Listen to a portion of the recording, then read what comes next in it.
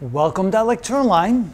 Now here we're going to take a look at a few examples of mistakes that students typically make, things that we should be careful of and things that we should avoid. For example, what is the difference between those two radicals? Can we take the square root of the left and can we take the square root of the right?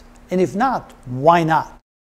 On the left side, notice there's no plus or minus signs anywhere inside the radical. It's simply x squared times y squared divided by 100, which means we can write this one as the square root of x squared times y squared divided by 10 squared.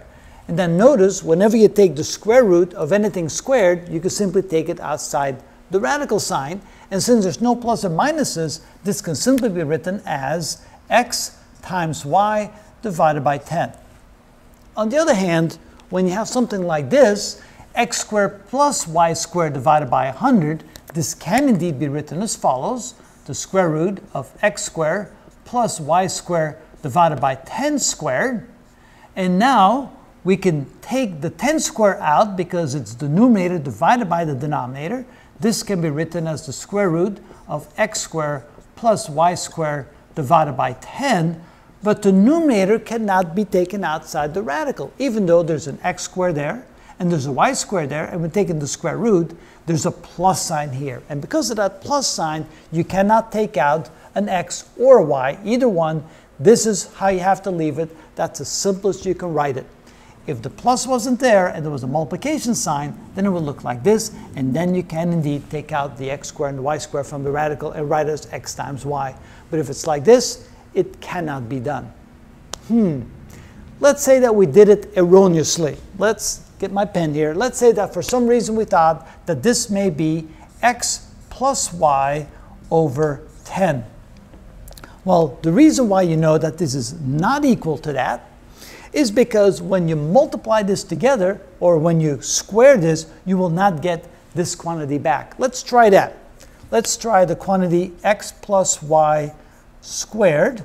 Well, this will give us the first term squared plus the last term squared plus twice the product of the two plus 2xy. And this is the missing term.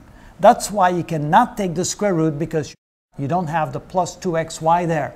Therefore, x squared plus y squared, when you take the square root, you do not get x plus y. So this cannot be done. That's not correct. This is the final format of that example. So now let's take a look at the right, which is very similar to what we have on the left. Instead of using the radical symbol, we're using the fractional exponent.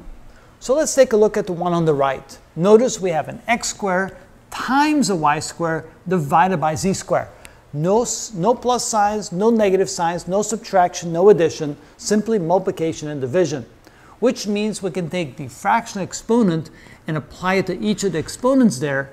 In other words, when I have an exponent raised to an exponent, we multiply the exponents together. So the proper way of simplifying this is equal to x squared multiplied times 1/2 times y squared multiplied times 1/2 divided by z squared multiplied times 1/2. You simply multiply these exponents times this exponent, which gives you x to the first power, y to the first power, and z to the first power, like that. And that is correct.